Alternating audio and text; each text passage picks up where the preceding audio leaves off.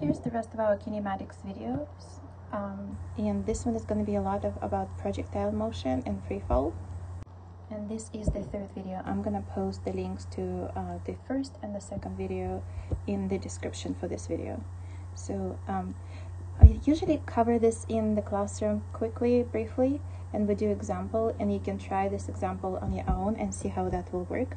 But if you have initial velocity, let's say 20 meters per second, so initial velocity is 20 meters per second, and you kick it at 75 degrees, or you have the same velocity of 20 meters per second and you kick it at 15 degrees, it will land in the same position. And I want you to practice to understand why it happens this way. Or if you have, let's say, the same velocity of, let's say, 20 meters per second, and you kick it at 60 degrees with a horizontal, and which other angle do you think is going to be?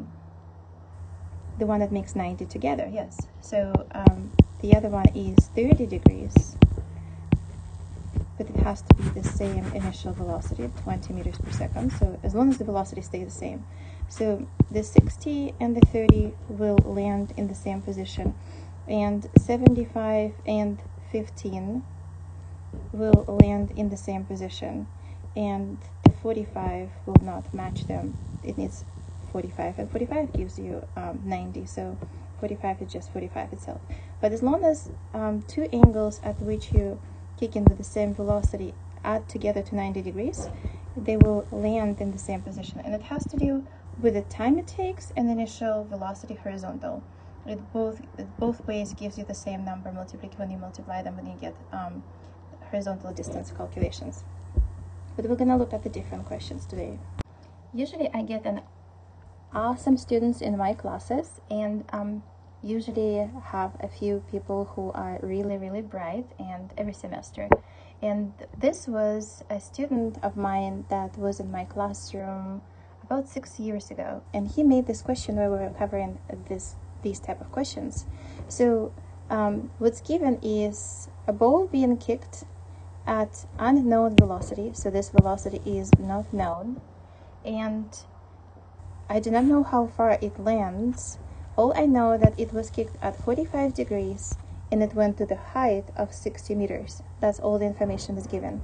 So what's given is the height, 60 meters, and the angle with the horizontal, 45 degrees.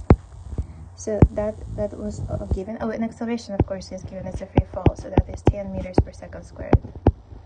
So that is all the information that is given. So I'm gonna write vertical distance formula because I have vertical distance, which is 60 meters. So the distance h is equal to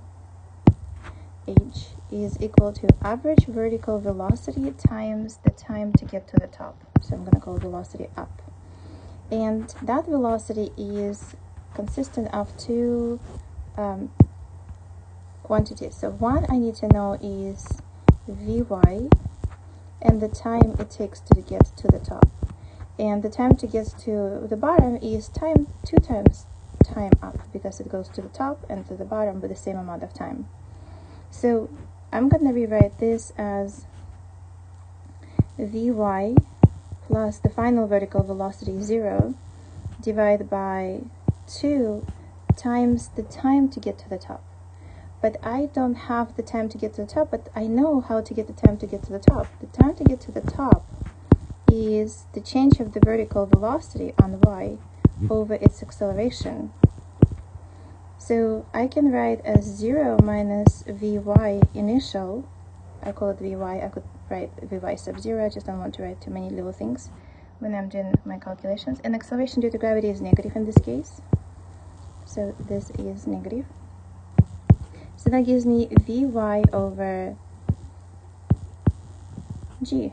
That negative cancels, correct? So instead of the time, I'm gonna plug in my time. So it's Vy over g. So now I have h is equal to Vy squared over 2g. Oh, I can solve for Vy now. So Vy, the initial vertical component of the velocity, is equal to the square root of 2gh. That is the formula. So now I have the square root of 2g and h is 60. So that gives me velocity of 34.6 meters per second. Okay, then I'm gonna look at my triangle. I'm gonna make this triangle green right here. So in that triangle, I have, this is initial velocity, which I don't know. This is your Vy velocity. And this is your Vx velocity, horizontal and vertical components. And this is 45 degrees. Vy is equal to V sub 0 sine theta. And Vx is equal to V sub 0 cosine theta. So I'm going to use this knowledge to find my V sub 0. So V sub 0 is equal to Vy over sine, angle is 45 degrees. And I get 49 meters per second. So this 49 meters per second is the initial velocity, V sub 0. So this is V sub 0. This is this part of the velocity where the graph is. So you found V sub 0. This is this velocity. And then to find Vx, I plug in V sub 0, which is 49 cosine 45. But I don't even have to calculate that one because I already know that Vy is 34.6 and the angle is 45 degrees. So I'm just going to write that this one is also 34.6 meters per second. Now I can calculate the distance. Let me choose a different color here. So here I'm going to calculate horizontal distance, how far it lands. So that is Vx, that velocity doesn't change, times twice the time up, because up and down, so that's how long it takes before it hits the ground horizontally.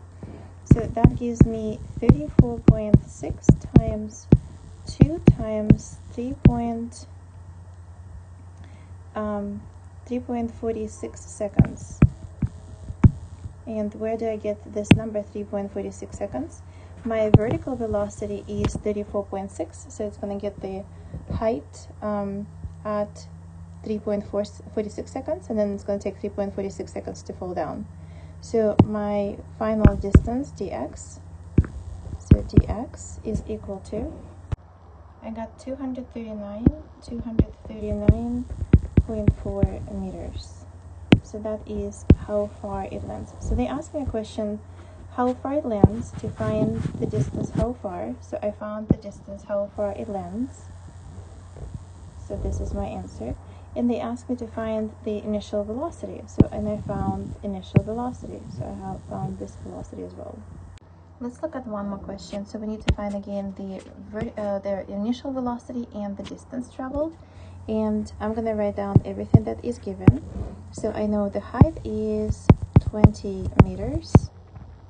And the angle is 30 degrees.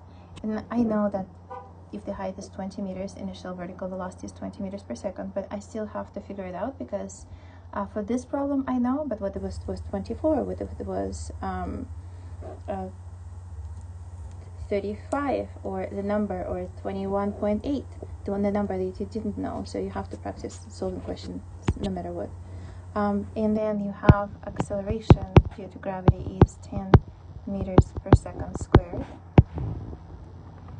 And then I'm gonna write, because your height is in green, so I'm gonna choose height in green. So I'm gonna say the height is equal to average vertical velocity times the time it takes to go up, then I'm gonna rewrite it as that's Vy plus the final vertical velocity is 0. So when I say Vy, this is this velocity Vy, this is, I'm gonna call Vy, plus final velocity vertical is gonna be 0 divided by 2, that's average. And the time it takes to get to the top is the change of the velocity on y over the acceleration. So your height again is equal to change of the velocity is it changes by Vy, it went from Vy to 0, and over g. So that gives me Vy squared over 2g. So from here I see that my Vy is equal to the square root of 2gh, and that gives me 20 meters per second if I plug in the numbers. So when I say vertical velocity 20 meters per second, I mean the vertical component of the velocity is 20 meters per second. Now, because I know that Vy, so I found Vy. I know that Vy is, let's change the color. I know that Vy is equal to V sub 0 sine theta. Then my V sub 0 is equal to Vy over sine theta, which is 30 degrees. So 20 divided by sine of 30, which is 1/2. So that gives me 40 meters per second. So I found the initial velocity that they asked me about. So this is the initial velocity that they were asking about. So this is this velocity that I just found. And I'm going to change the color for my x component. So x is going to be blue. So that is Vx. So this is Vx component for the graph, the blue color. And my Vx is equal to V sub 0 cosine theta. So that gives me V sub 0, which is 40, cosine of 30, and that gives me 34.6 meters per second. So I found horizontal velocity. And also from my vertical velocity, I can see that the time to get to the top is change of the velocity on y over the acceleration gives me 2 seconds. So I need this time, this is the time up. So this is the time up that I had in my original first formula, time up. So this is also time up. And then if I want to find horizontal distance it traveled, so from where it got shot all the way till the end. So to find dx, I need Vx, which doesn't change, average velocity stays the same, and then twice the time up. So Vx is 34.6 times 2, and time up, we said 2 seconds. That gives me answer of 138.6 meters away. So it will land 138.6 meters away. There are more questions that you should practice related to the ones that I just solved for you, these 4 or 5 online, or you can make your own questions and then check your answers. But we're gonna look at more different types of questions before we're done with this video. So in this question, they ask you, the ball is shot off the cliff that is 45 meters above the ground. So since I know the height and I know acceleration, I have the distance acceleration, the formula. So I can find vertical velocity right away. So I'm going to find the vertical velocity. Horizontal is not going to change all the way through the path. It's going to stay the same. And vertical is going to go from 0 to some final velocity. So the final velocity in this case is equal to the square root of 2 acceleration. And the distance is 45 meters. And initial vertical velocity was 0. So that is 30 meters per second. So now you know that the time it takes to hit the ground is 3 seconds, but I'm going to write it through the formula. It's the change of the velocity, vertical velocity over the acceleration. So you have 30 minus initial velocity divided by the acceleration gives me 3 seconds. And then what was the initial velocity of the cliff? It strikes 60 meters from the base. So the distance it traveled is 60 meters. So if it travels 60 meters in 3 seconds, then initial horizontal velocity was 20 meters per second. So that is, I answered the question, initial horizontal velocity. I answered how long it takes, and what was the vertical velocity when it hit the ground. Here's one more question. A colony of troglodytes develops an important military breakthrough. It throws a bomb off the cliff at a known rate of speed, thus gaining point accuracy at its attacks. If the bomb hits the opposite side with 60 meters per second at 30 degrees with the vertical, how long does the bomb fly, and what was the initial velocity of the bomb and the distance it traveled? So the information that is given, it hits the other side at the velocity of 60 meters per second. So this velocity is 60 meters per second, and the angle is 30 degrees. And they ask what was the initial velocity and what distance did it travel and how long did it take to get across. So here's the information that is given. If I want to find horizontal velocity, so let's make it maybe green. If I want to find horizontal velocity, this one is 60 sine 30. And if you're confused about this, you probably have to go back and watch the videos, previous ones from the right triangle. And if I want to find vertical velocity, and this one is 60 cosine 30 degrees.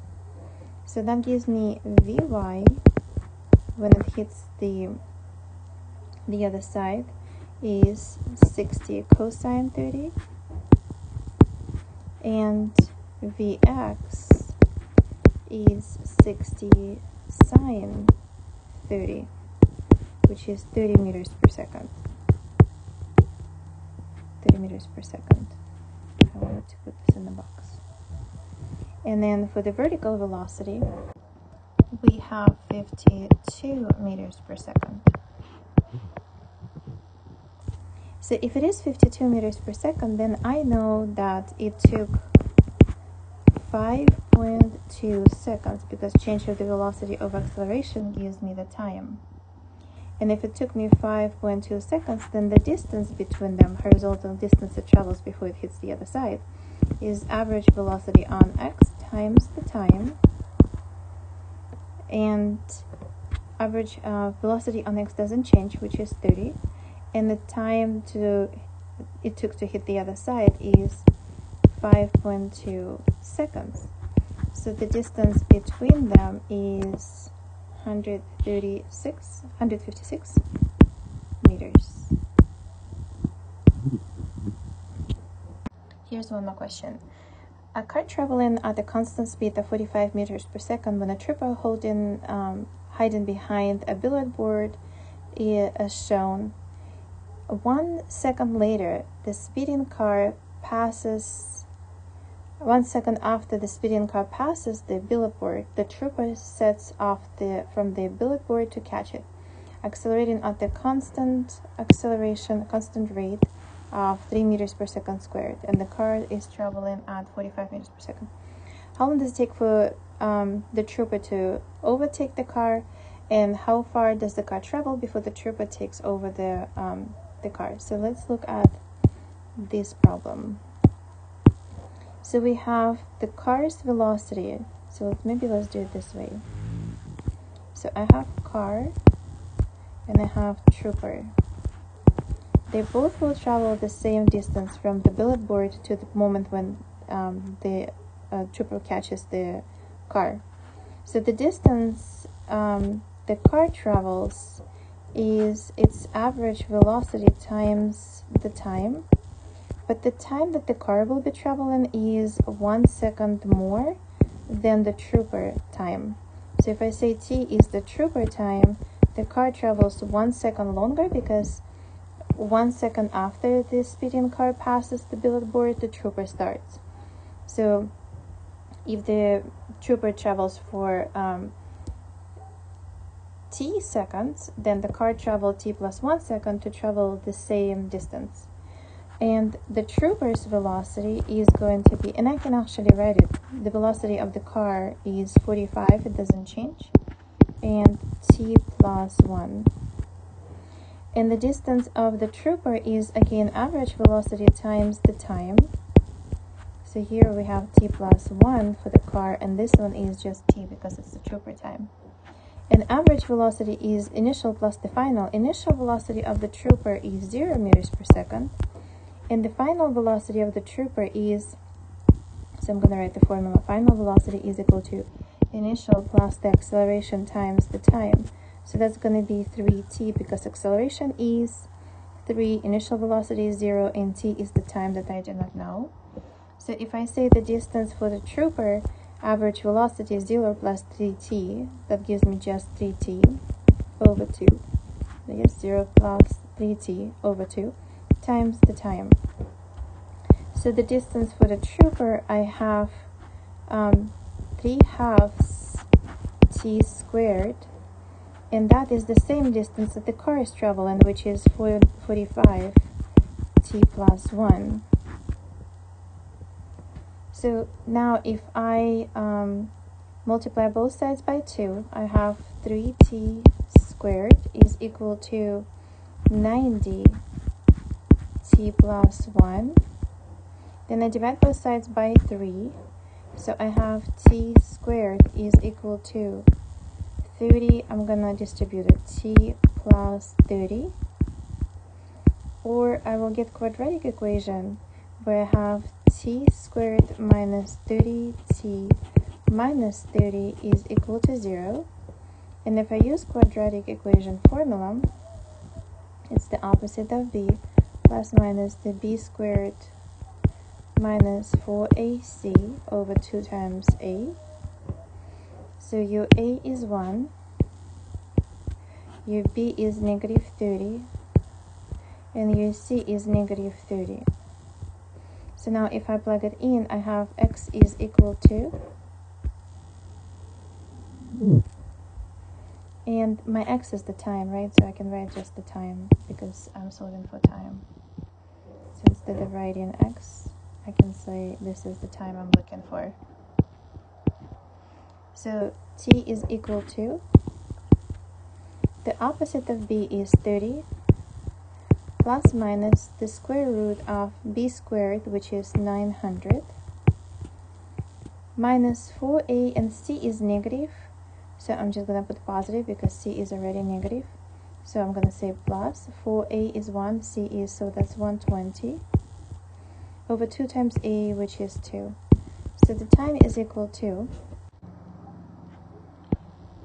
31 seconds, or 30.97 seconds. And that is the time it takes for the trooper to catch the car. And for the second part, we need to find the distance. So to find the distance the trooper travels, so I'm going to use this one, this formula. It doesn't matter whether you use this formula or that formula. So I'm going to use the car formula. So the distance it travels is equal to 45, and then I have 31 plus 1 seconds, which gives me 1,440 meters. Let's do one more easy question before we done with this video, and then we're gonna jump to the next video. So a helicopter is rising 5 meters per second when the bag is dropped. If after 2 seconds the bag is after 2 seconds that the bag is dropped, what is the bag's velocity, what is the bag's displacement, and how far below the helicopter is the bag? So if the helicopter is here and it is rising at, maybe move it a little bit this way. So if the helicopter is here and it drops the bag, the bag in the helicopter is rising at 5 meters per second. The helicopter and the bag both are rising. So when they let go the bag, they're both still rising. So the helicopter is going to be rising independently because the force is acting for it to rise, the lift force. But the bag will lose this 5 meters per second velocity and fall down on the ground. So because it has initial velocity, it has to be keeping moving up until it loses its velocity. And the time it's going to take for it to fall, to stop rising, because it's 5 seconds. So the time it takes to stop rising is the change of the velocity over the acceleration. And I have 0.5 seconds. So in 0.5 seconds, it's going to stop rising. So it's going to take 0.5 seconds to stop rising and 0.5 seconds to get in the same position where it was dropped. So 1 second is lost for this path. So 1 second is lost for this path. And then now it had 5 meters per second rising, it has 5 meters per second down. And then we need 1 more second because they say 2 seconds after the bag was dropped. So 2 seconds later after the bag was dropped, so another second will pass, and the velocity of it, so let's say here, this is where it hits the ground. And then in another second, its velocity is going to be, so it was 5 meters per second here, and it's 5 meters per second here. Then it is 15 meters per second over here because 1 second later it gains 10 meters per second. And so here is the ground. And they ask you, so what is the bag's velocity? So the answer here for A is 15 meters per second. So this one is 15 meters per second. What's the bag's displacement? Displacement means from the position where it was dropped to the position where it fell. So this is the displacement. So the displacement is average velocity. So I'm going to call this one is h. This part is h. Average velocity, and average velocity between 5 and 15 is 10, and the time is 1 second. So this is 10 meters. So this is the answer for B. So this is 10 meters. And for C, how far below the helicopter is the bag? So if the helicopter has been rising for 2 seconds at 5 meters per second, so the helicopter is rising, average velocity is 5, and for 2 seconds, it's been rising for, it has rose for the distance of 10 meters. Because the average velocity is 5, it didn't change the velocity, and 2 seconds later it's 10 meters above. And the bag is now 10 meters below. So how far is the helicopter from the bag? The answer would be 20 meters. And that concludes our kinematic lesson 3. The next one is going to be 4, and the links are going to be in the description.